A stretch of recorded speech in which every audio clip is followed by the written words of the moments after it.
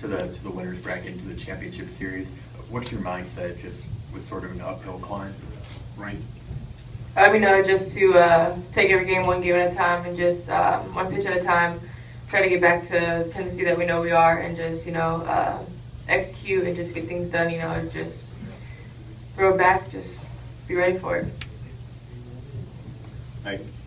I think now that we have one game under our belt, I know Karen is talking about the experience, and I agree that it showed that Florida had a lot of experience and we didn't on the field, but I think now that we have that one game under our belt, we know what to expect, so I think we'll come out a lot more prepared next time.